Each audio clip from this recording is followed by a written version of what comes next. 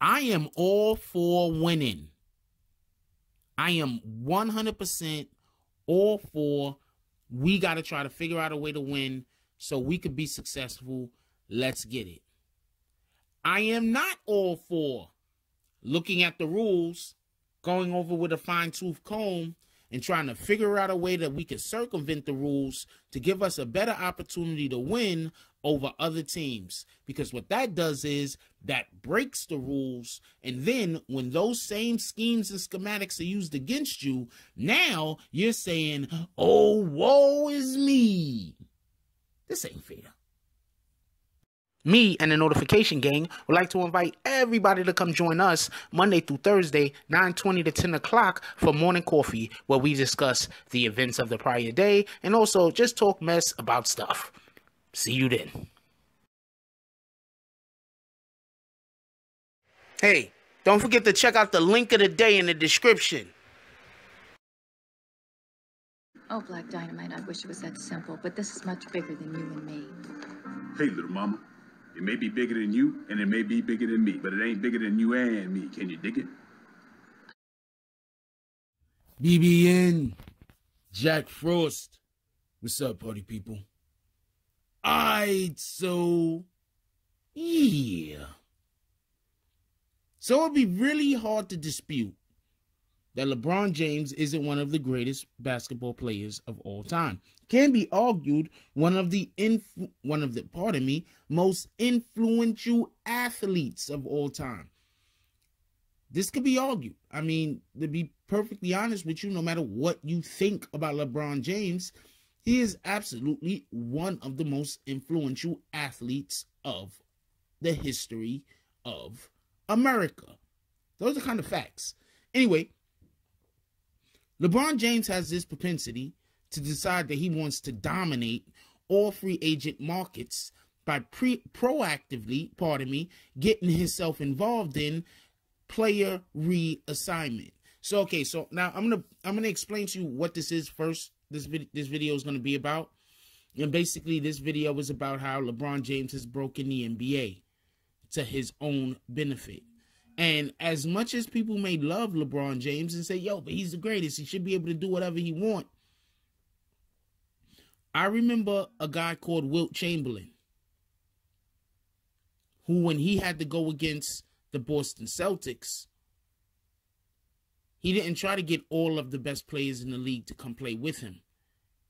He just kept improving his game. And with that being said, I'm going to move on. Also, real quick, if everybody remember when Michael Jordan initially came into the league, he was getting destroyed. I mean, yeah, he was scoring like 40, 50. But his teams were losing very badly to the likes of Boston and the Detroit Pistons. Michael Jordan didn't then decide, you know what, I'm going to go try to get, I don't know, Patrick Ewing to come to the team. Maybe go try to get Elijah Wan. Maybe, you know, who else could we go try to pick up to bring over to where I'm at so I can compete? Michael Jordan didn't do that. I just want to throw that out there. Now, my last example real quick before I talk directly about LeBron James, think about Kobe Bryant. Kobe Bryant actively was trying to get rid of Shaq.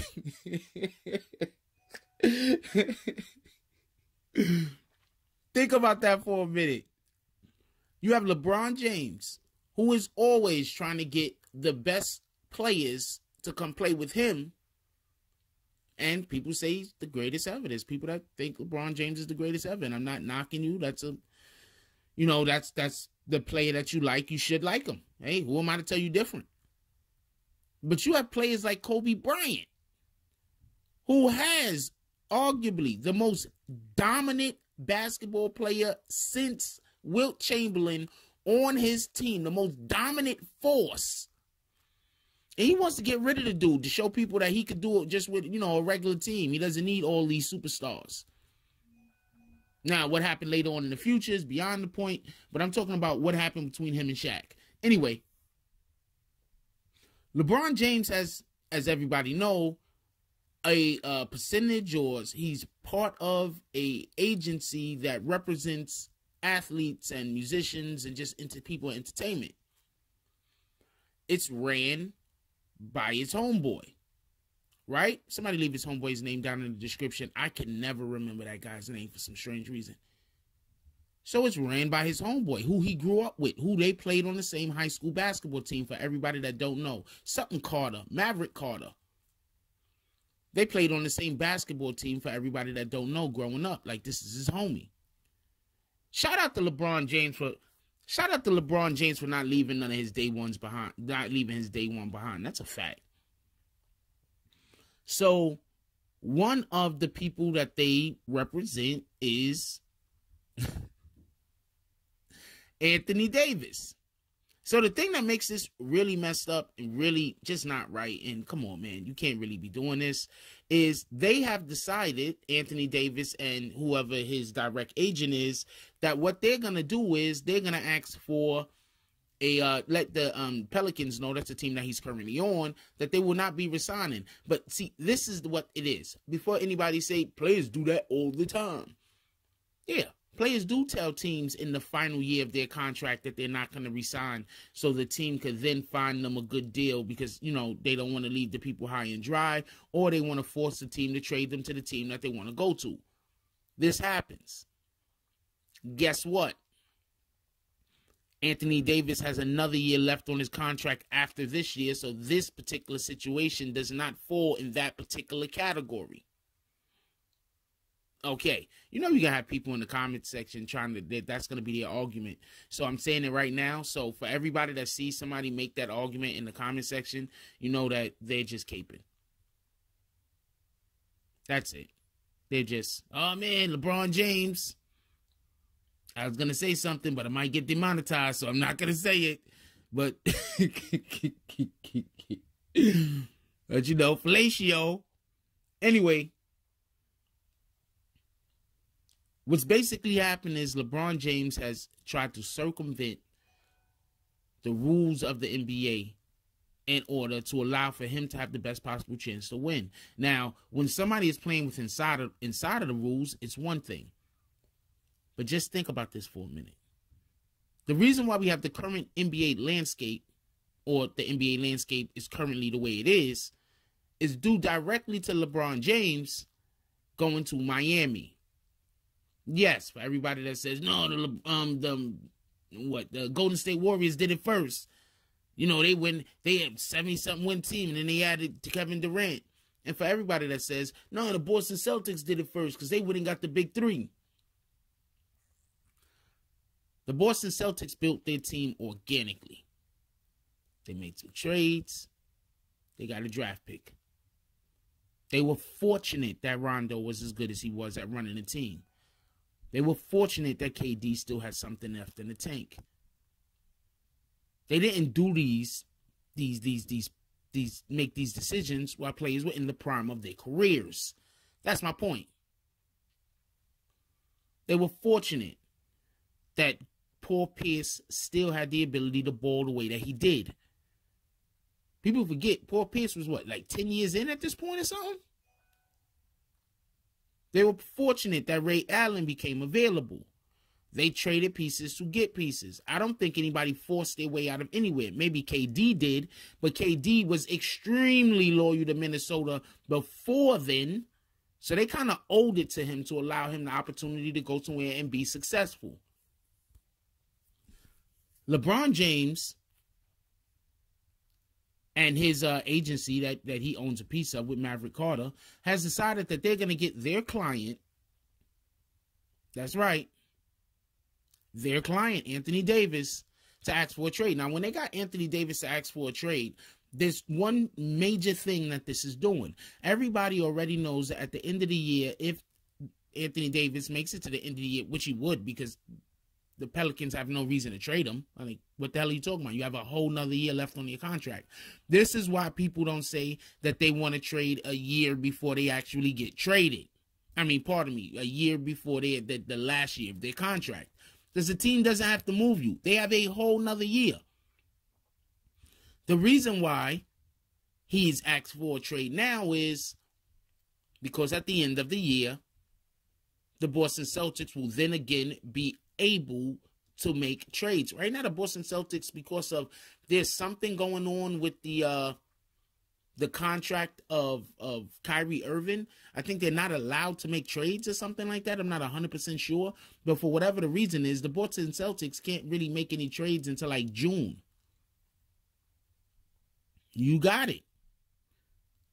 LeBron James is trying to get Anthony Davis to the Los Angeles Lakers before the Boston Celtics has an opportunity to offer the Pelicans a package in order for them to get Anthony Davis. Now, for a lot of people that says, why don't they just wait? It don't matter. It's just one more year.